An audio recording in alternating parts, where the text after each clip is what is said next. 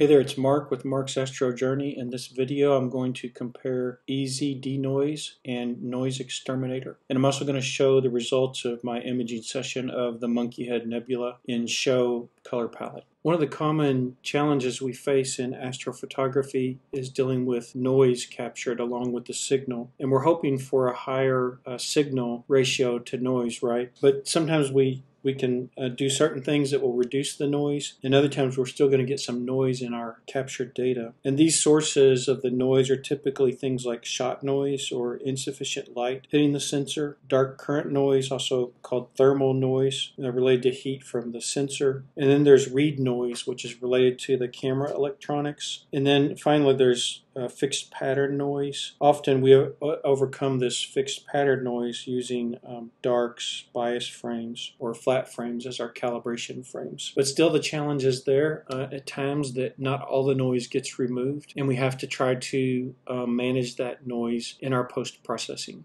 So I wanted to show an example of what the NoiseXterminator will accomplish. Here is the H-alpha stack of the Monkey Head Nebula, and I captured 30 180-second light frames for hydrogen alpha, and then the same amount of time for oxygen and sulfur. So if we zoom into this image, this stack, we can see that the noise is present. And what I wanted to show is if we just run the NoiseXterminator with the default values, don't change anything, the effect that it has on reducing the noise. So it's a fairly dramatic reduction of noise. As you can see, it really improved the quality of the image. And sometimes the only thing that I run into with these tools, and I've seen this with multiple of these tools, is there might be some artifacts in the image. And what I notice in this image is there's a black spot here and a black spot here. So that's the one thing I've been seeing, and I've seen this also with the EZ scripts. There's an EZ script for doing denoising.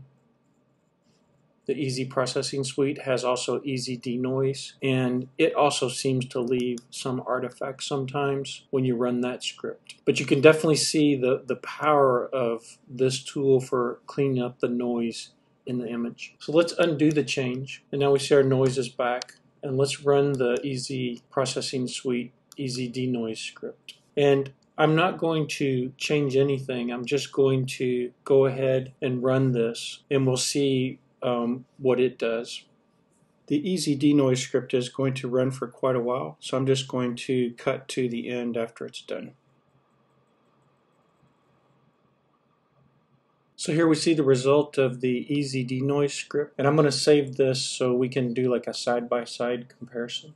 So here we can see a comparison. Here's the image in the center before I started trying to do denoise. On the left we have the outcome with EZ Denoise script, and then on the right we have NoiseXterminator results. And I'm zoomed in pretty close so the noise will really show up. And I think you can see not changing any settings, it looks like NoiseXterminator does a better job by default of removing the noise. However, each image is different in each imaging session, and of course it could be that in one case one tool would do a better job than the other. So I think a person would have to have all the tools in their pocket that they can available and then see which one works the best on a case-by-case basis. But in this case it's pretty clear to me that without having to do a lot of tweaking, NoiseXterminator did a better job using default settings of removing the noise than EZ Denoise. To conclude the video, I thought I would show the final image produced by my post-processing on the Monkey Head Nebula. And again, I used Astro pixel processor for stacking.